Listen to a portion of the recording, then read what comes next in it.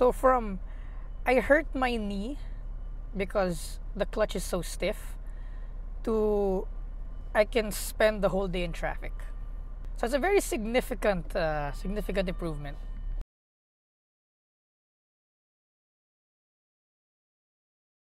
Hello, mic test. Is this thing on? Is this thing on?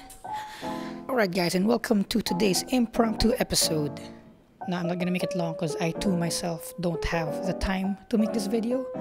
But the thing is, I had this problem with the car and I've tried googling it and everything and I couldn't find the answer online and I had to figure it out myself. So I just want to document it for people who might actually be experiencing the same problems. So I'm recording this not like as a vlog for the views, but more of like a record to add to the plethora of E36 videos out there.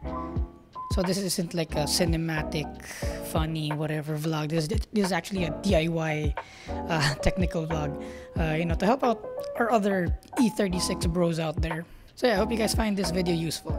So yes, as the title suggests, it is regarding the clutch weight. Or rather, I had a stiff pedal and I didn't know why. So background, we got this car, the green one, 328 IS, and the clutch is sliding. Now that was okay for us since our main goal was actually to transfer the things that we've already done with the silver car. This was my original car over here. So the silver car already has an uprated flywheel. Well, uprated, I mean a lightened flywheel. The UUC aluminum flywheel. And that's mated to an organic uprated clutch from the M5 E34. So perfect. Sliding clutch, we'll just need to transfer the clutch from the sedan to this one. Well, since we were there, we already changed the clutch master and the clutch slave. And we put the same flywheel, pressure plate, clutch disc, release bearing, fork pivot, the brass fork pivot thing. We even transferred over the steel braided clutch line that was in the sedan. When I stepped on the clutch, it was stiff. Like, my god. There was this one time I was forced to drive the sedan for literally 4 hours in traffic, and I managed. It's not the lightest thing in the world because again it's an M5 clutch, but I managed. But on the way home with this one, literally my knee, well, didn't really give out, but there was actually like pain on my kneecap. And I was wondering, why was that? We literally transferred everything. So one of the things that we thought that might have been the factor is maybe the clutch pedal was different. Because fun fact, the sedan is actually originally a manual 6-cylinder and this one was originally an automatic 328. So I was thinking, what if the 4-cylinder clutch pedal had a different design and they used the 4-cylinder clutch pedal for the conversion of this car? So I yanked the clutch pedal from the silver car, and to my not really surprise, it was the exact same clutch. It even has the same exact like part number stamp, and also the part numbers for the clutch master and the slave are the same for the 4 cylinders and the 6 cylinders. So that's not it. Also, there was one part actually missing from the clutch assembly of the coupe, and I actually didn't expect that part to be the cause of the stiff clutch pedal. Or rather, not the cause, its absence actually made the clutch pedal much stiffer. So come on, I'll show you guys exactly what the hell I'm talking about. Alright, so I've already removed the undercover thingy, and the part in question we have today is actually this. You guys see the spring? I'll zoom in. Wow, it zooms so slow. Come on, camera. That spring. Apparently, that spring actually helps you push the clutch down. Now, this is again one of those parts that surprised me coming from Japanese cars. Because look at this, okay?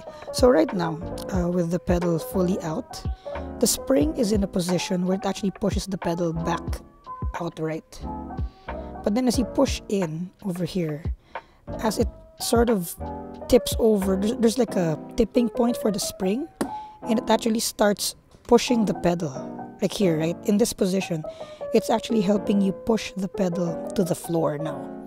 So as you go up, and then it pivots again and it pushes the pedal back out. And that's crazy. Like, it's actually significant.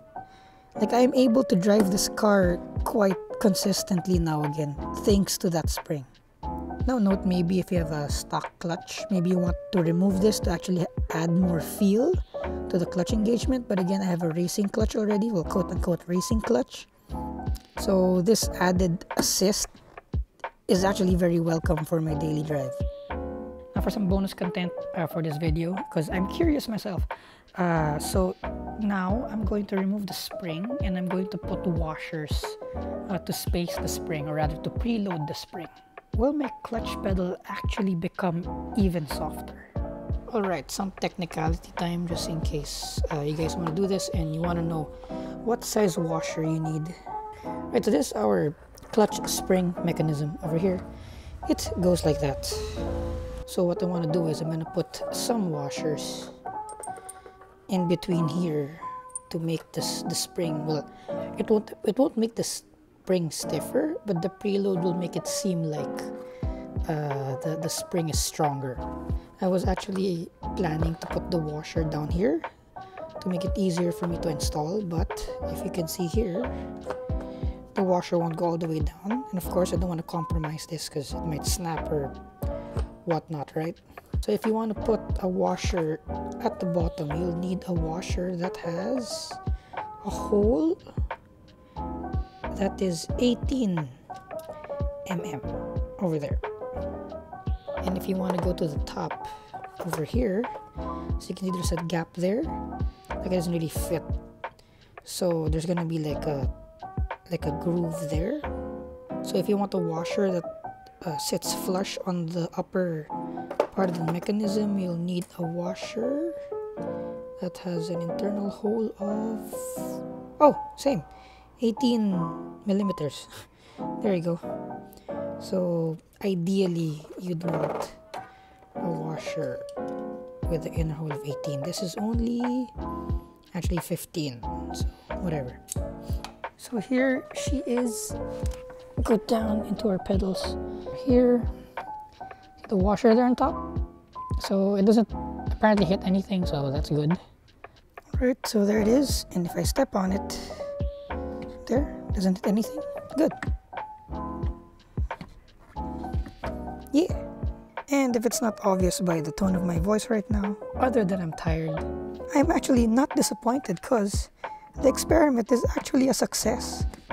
The pedal is stiffer over here because again it's pushing the pedal back towards me, but once I go over that the tipping point, the clutch pedal just falls right down. 10 out of 10. I'll do it to other E36s. Alright, one more side note I think you guys need to know before you do this.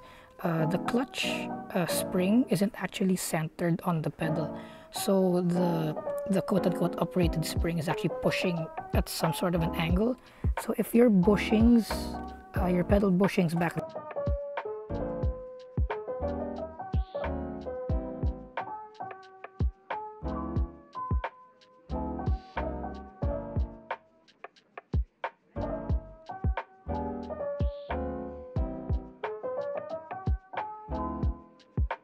alright, so going back with just the spring preload mod alone, there has been a significant reduction in pedal effort.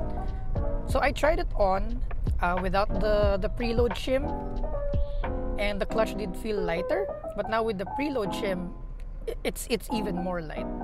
So from I hurt my knee because the clutch is so stiff, to I can spend the whole day in traffic. So it's a very significant improvement.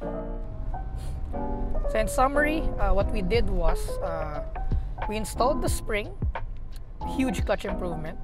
Then we did it one step further. We installed one preload shim, aka a regular ass washer you can buy in a hardware store, and that stepped it up a bit further.